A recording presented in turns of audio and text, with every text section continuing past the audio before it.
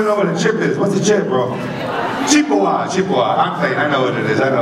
Hey, you guys, do me a favor. You know how hard it is to come up here and in front of all y'all, be articulate and smooth? It's kind of hard, right? So please give it up for my boy David right here, man. David Juarez and my boy Reno. I'm going to talk about them in a minute.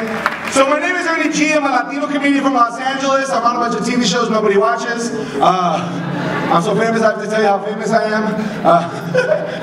You're like, that's sad.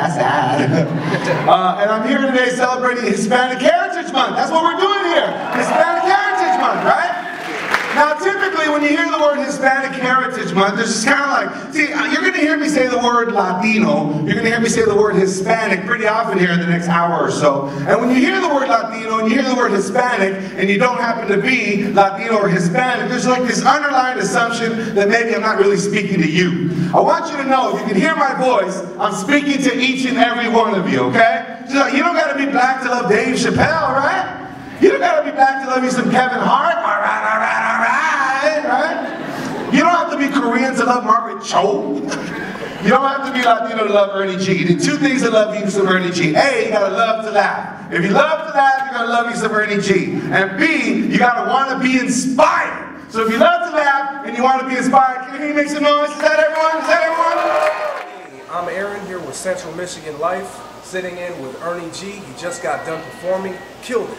So Ernie G, in your performance, you mix a lot of racial stuff, also like you combined it with a way to like motivate people. So can you tell me a little bit about how your comedy turned out to come to such a fashion? Did like your background have anything to do with that? Or? Of course, brother. So I do empowerment comedy, which is something that a phrase that I coined several years ago because I think every great joke has a message behind it, but people don't like talking about the message because then it gets too political or it becomes more of a speech than it is comedy.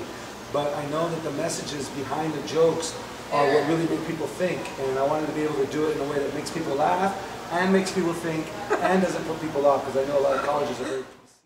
When most people in the world hear the word Hispanic or black or white or Asian, but especially communities of color like black, Latino, or Hispanic, certain images pop up into their head as to who they think we are. And I know in your hearts, you tell yourselves, that's not who we are, that's who you think we are. Who we really are beautiful, powerful, educated people who contribute to this country. That's who we really are, right?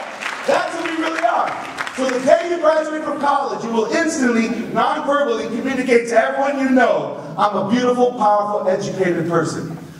But here's the message. No matter how much education you have, no matter how much money you ever make, no matter how much affluence you attain, if you grew up in El Barrio, if you grew up in the neighborhood, you will always have a little ghetto inside of you, right?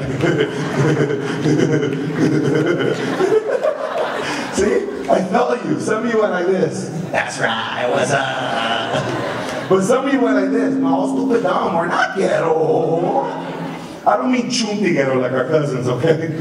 Okay, I have to explain chunti here in Michigan. Chunti's weird, man. In Texas they get it, in Virginia they got it, and in Maryland they didn't get it. So chunti ghetto is like ghetto to the max, okay? There's ghetto and then there's chunti ghetto, you know what I'm saying? You know when you know you're ghetto and then you're like, dang, that's chunti ghetto right there, you know?